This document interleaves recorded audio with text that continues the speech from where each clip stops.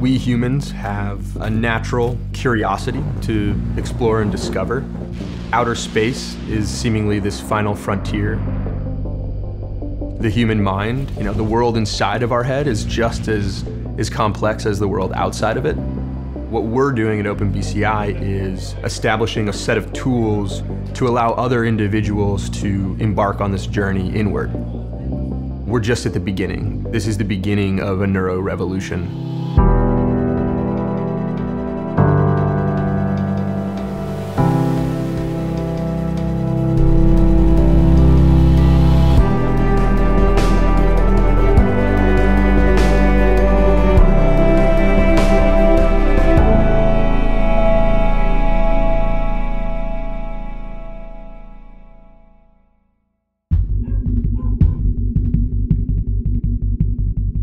So at the end of my undergrad, I had played rugby and I had suffered a traumatic brain concussion and I felt my mind change.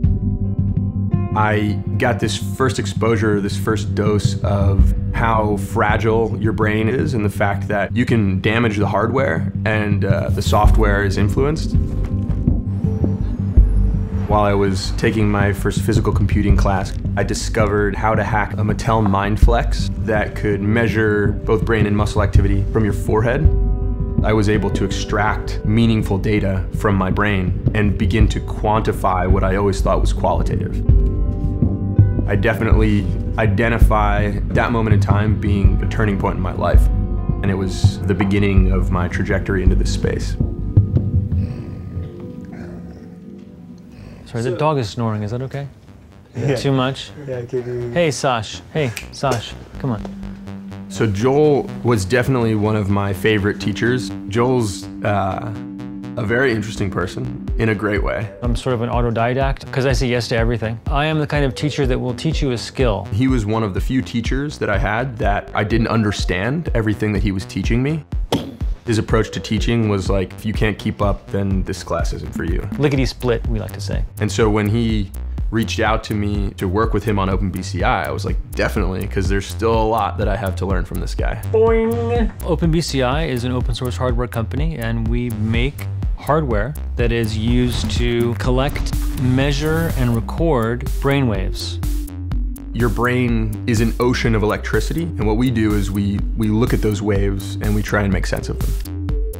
BCI stands for Brain-Computer Interface. It's anything that is a bridge or an interface or a connection between your brain and a computer.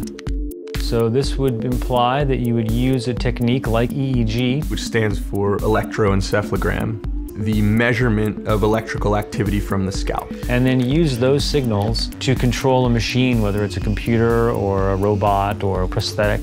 Joel had a prototype. We took it to Maker Faire. Our booth was packed, absolutely packed. Everyone at Maker Faire was like, what is this thing? Like, those are brainwaves? Like, is this real? And I'm like, yeah, it's not magic, it's science.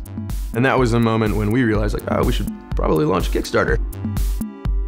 Our initial goal for the Kickstarter was $100,000, and we got $215,000. So we make a number of products. We make something called the Ultra Cortex, which is a 3D printed electrode headset.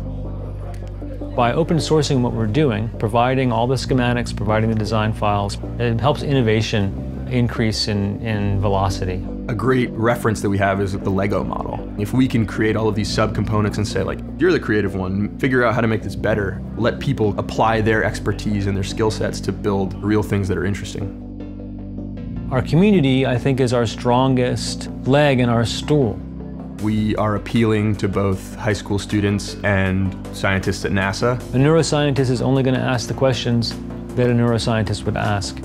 They won't ask some crazy, whacked out question, but those kinds of questions might be the ones that lead you to some crazy discovery. What does it take to understand what these things mean?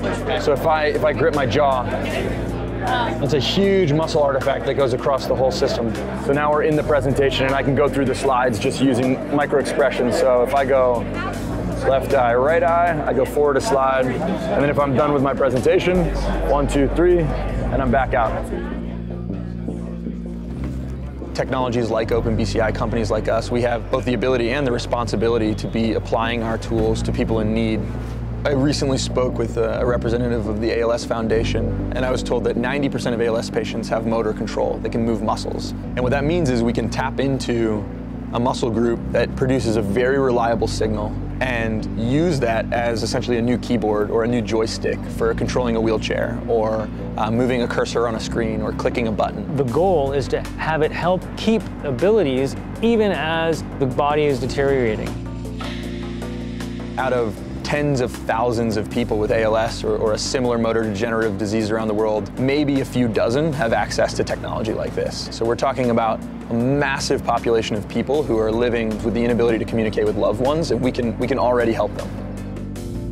People fear the future of technology, especially when we're talking about sticking electrodes in our head and creating a bridge between our consciousness and computers. We need to be very careful about what we design and ensure that we're doing it for the right reasons.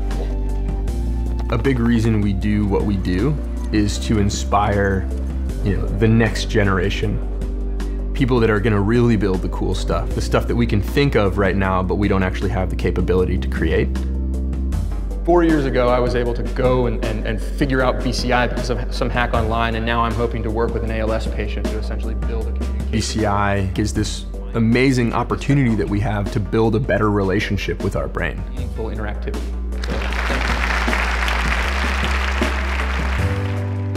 One thing that humanity has always been good at, and that's why we are where we are as a species, is pushing the limits. If there's something that we don't understand, it frustrates us and we need to figure that out. We are every day evolving. In 10 years from now, we will be a different species. We'll still be humans, but we'll be different humans than we are today.